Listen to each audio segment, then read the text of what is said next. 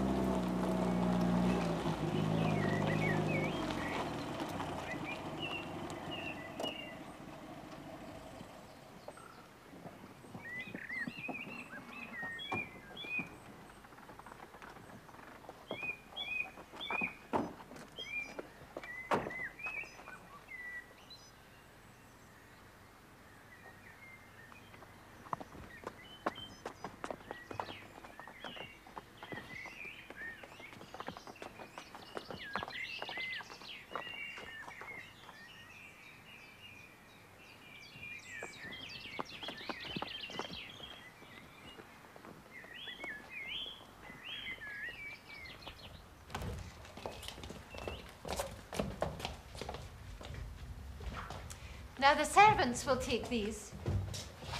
That is their function. One must not deprive people of their function. Everyone has their part to play. Oh. Children. Good afternoon. Good afternoon, sir. Oh, yes. Welcome. Welcome to my home, which you must feel is your home as long as you stay here with me. Thank you, sir. Well, it's wartime, I suppose. Even I must make a pretense at military precision. Right. Form a straight line there.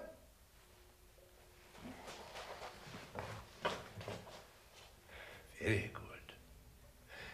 Number. From the right. Name? Peter, sir. Susan, sir. I'm Lucy.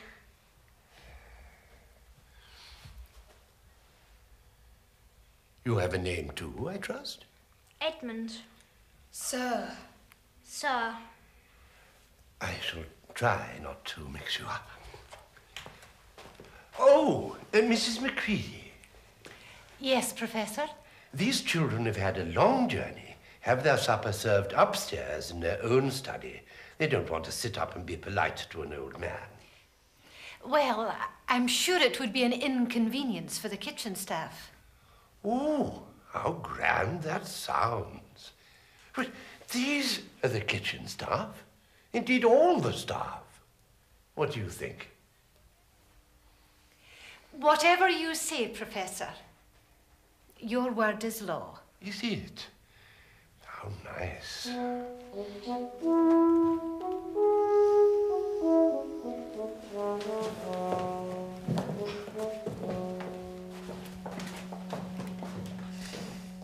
I say, what about the old prof? Trying to be military? He's lovely. He's peculiar. Why? Because he's nice. The way he talks. I keep wanting to laugh. Very bad form, Edmund. He's giving us a home. I know, you don't have to keep on about it. I wouldn't go on about it if you want... Please don't fight. Someone will hear. I shouldn't think so. It's miles from here down to the drawing room. It's the biggest, weirdest house we've ever been in. All those stairs and passages. I think it's spooky, especially now that it's dark. I think that's the only good thing about the whole business. I like this spooky house. I'm sure there are ghosts in every corner. Edmund. What was that? Only an owl. We never had owls in London. I wonder what other things we'll find here. Hawks. Eagles. Badgers. I'd love to see a badger. I wonder if there are stags. Well, we'll soon know. We've weeks and weeks of holidays ahead. We can start by exploring the grounds, and the woods, and the fields, and everything tomorrow. It would rain, wouldn't it? We can still explore. We'll explore the house. Yes. Every nook and cranny.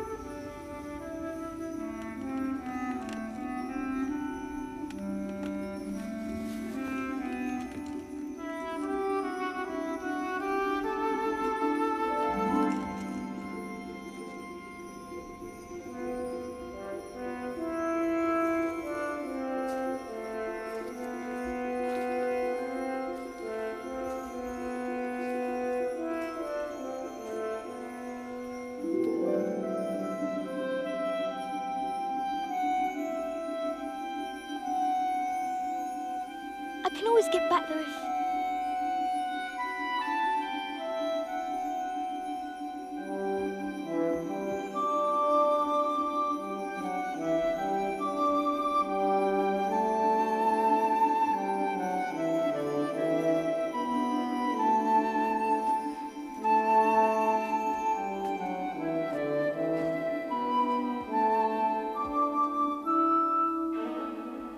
in the middle of a wood?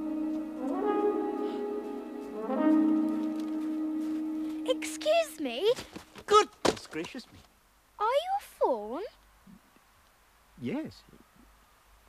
Yes, I suppose I am.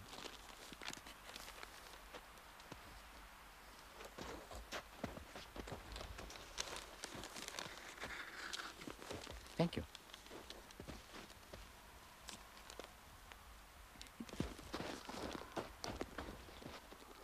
Should I be right in thinking that you are a daughter of Eve? My name is Lucy. But are you... forgive me. Are you what they call a girl? Of course I'm a girl. A human? Yes, girls are human. Well, this is delightful. It's delightful. I've never seen a human before. Let me introduce myself. My name is Tumnus, and... How did you get into Narnia? Narnia? What's that? Why, it's where we are. This is the land of Narnia. All that lies between the lamppost and the great castle of Cair Paravel on the eastern sea. The castle of what? Cair Paravel. I don't think you should worry. There's only one of you. And you. You've come from the wild woods of the west. No, I got in through the wardrobe in the spare room. Oh dear, if only I'd worked harder at geography when I was a little fawn at school. You'll think me very ignorant, but I've never heard of the city of Wardrobe, nor the land of Spare It's just back there, I think. It's summer there. And winter here. It's been winter in Narnia for ever so long. And we shall both catch cold if we stand here talking in the snow. Oh, daughter of Eve, from the far land of Spare where eternal summer reigns around the bright city of Wardrobe, how would it be if you came and had tea with me? I've never taken tea with a fawn before. Well then. Really, I suppose I should be getting back. But it's just round the corner, and there'll be toast, and sardines, and cake.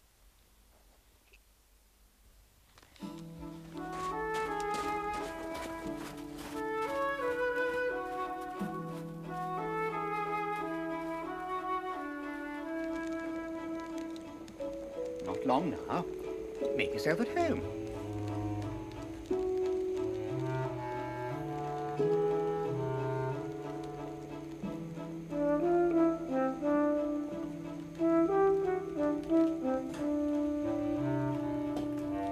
Nymphs and their ways. Is man a myth? Ready.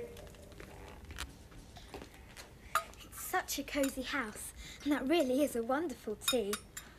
Do sit. Do sit. One for me and one for a friend.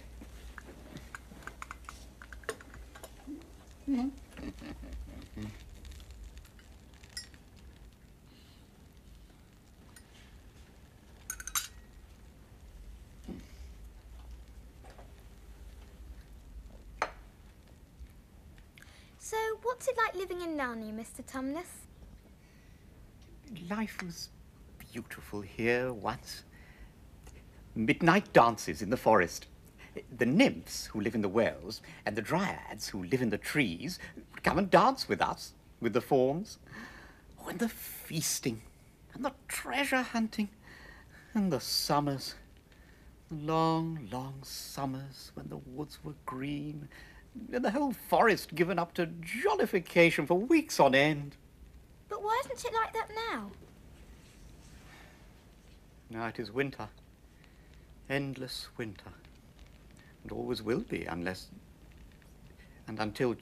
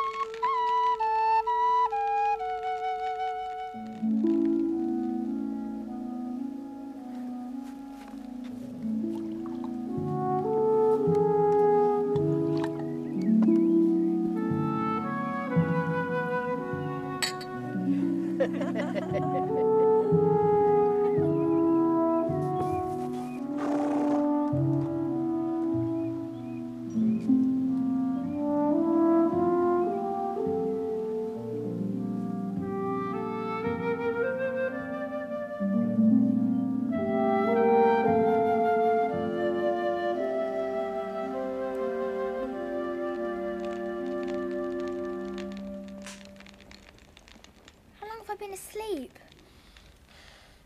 I must go home. The others will be wondering what's happened to me. Mr. Tumnus, whatever is the matter? Oh, dear.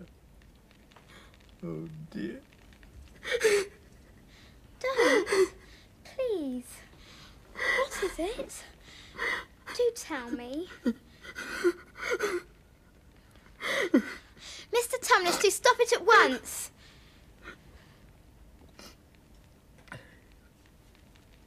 My old father would never have done a thing like this.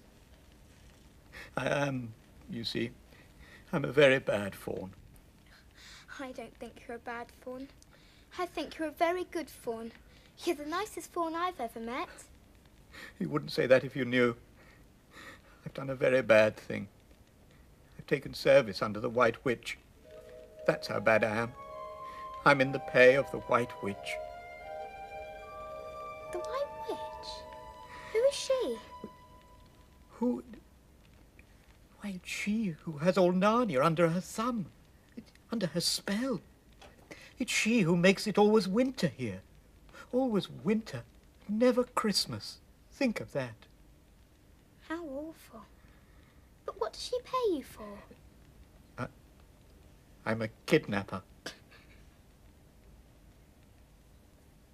Would you believe that I'm the kind of fawn to meet a poor, innocent human child in the wood, pretend to be friendly with it, and invite it home to my cave, all for the sake of lulling it to sleep and handing it over to the White Witch? Oh, I'm sure you wouldn't do anything of the... Yes, you were the child. I had orders from the White Witch that if ever I saw a son of Adam or a daughter of Eve in the wood, I was to catch them and spell them with my flute and make them sleep and hand them over to her. But you haven't. You've told me. But if I don't, she's sure to find out. She'll have my tail cut off and my horns sawn off and my beard plucked out. And if she's extra and specially angry with me, she'll turn me into stone. I'm sorry.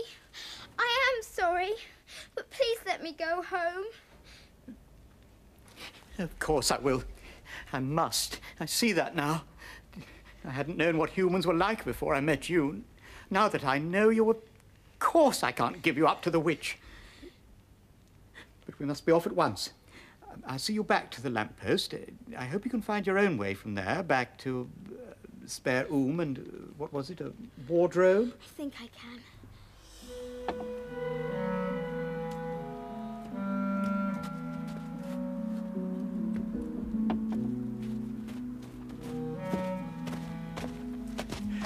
We must go very quietly. The whole wood is full of her spies.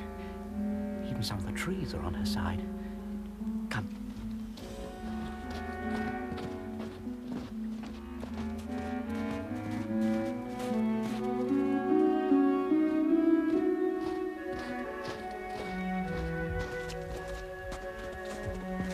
Daughter of Eve, are you sure you know your way from here? I think I can see the wardrobe door. Then be off home as quick as you can. And can you ever forgive me for what I was going to do? Yes, I can. You won't get into trouble on my account. No, no, certainly not. Farewell, Daughter of Eve. Oh, may I keep the handkerchief? Of course. Goodbye. Goodbye.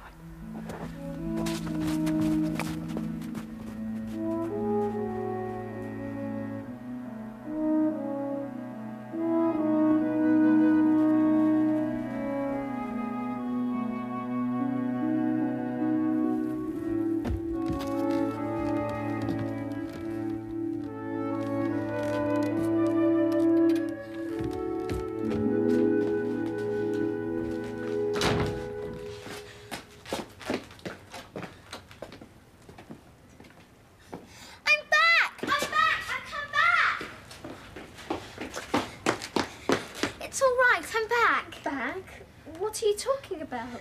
Haven't you been wondering where I was? Have you been hiding? Poor old Lou. Hiding and no one even noticed. I've been away hours. Batty, quite batty. But it was just after breakfast when I went into the wardrobe. I was there hours and had tea and all Don't be silly, Lucy. We've only just come out of that room a moment ago. You can't have been in there more than a few seconds. She's just making up the story for fun. Aren't you, Lou? No, I'm not. It's magic. It's a magic wardrobe. There's a wood inside it, and it's snowing, and there's a faun that I had tea with, and a witch, and the place is called Narnia. Come and see. I had tea with a what? Let's have a look. Now, go and see for yourselves.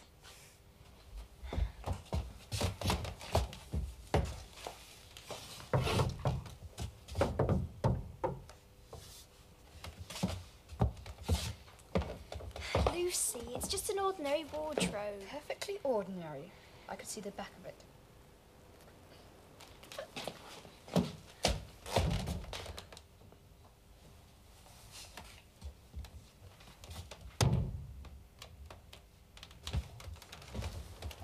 Jolly good hoax, Lucy. You really took us in for a moment. It's not a hoax. It looked different a moment ago. Honestly. Come on, Lou. You've had your joke. Hadn't you better drop it now?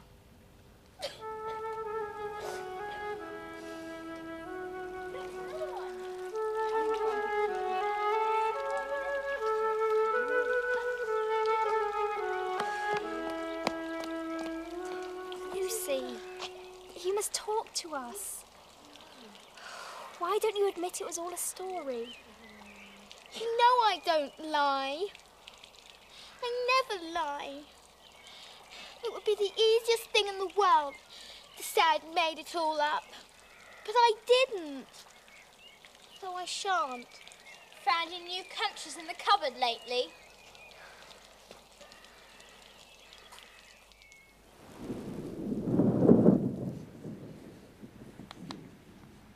Come on, Lucy. Try this bit. Another wet day.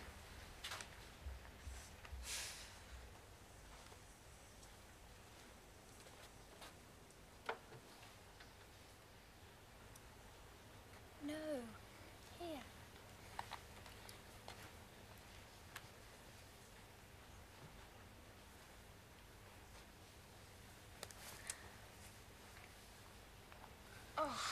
Edmund!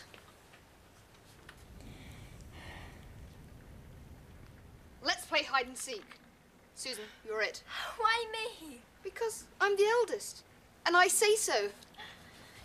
1, 2, 3, 4, 5, 6, 7, 8, 9,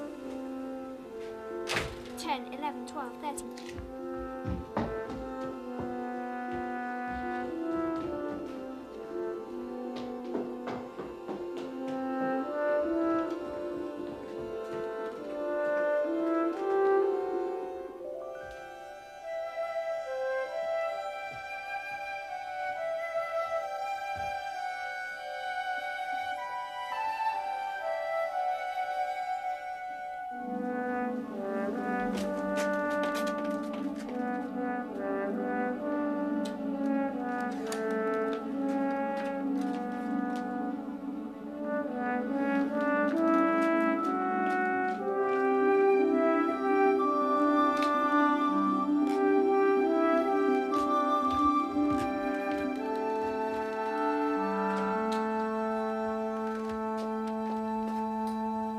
Lucy, it's not Susan come to find you, it's me, Edmund. Lucy? Where are you? I know you're in here somewhere.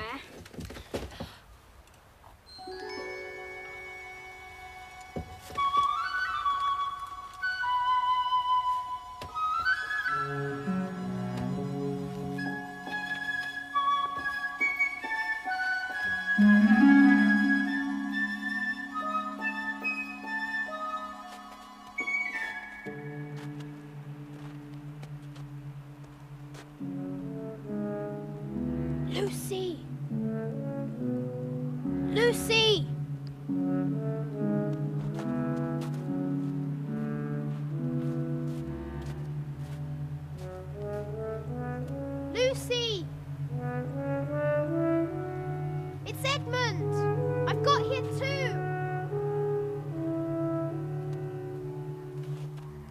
Lucy,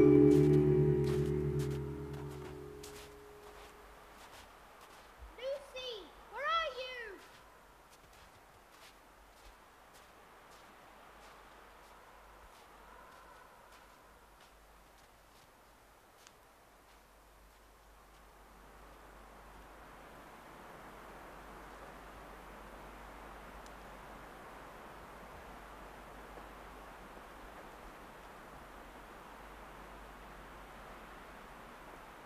Lucy! Do come out. I'm sorry I didn't believe you. Pax! Just like a girl, sulking, won't accept a fellow's apology.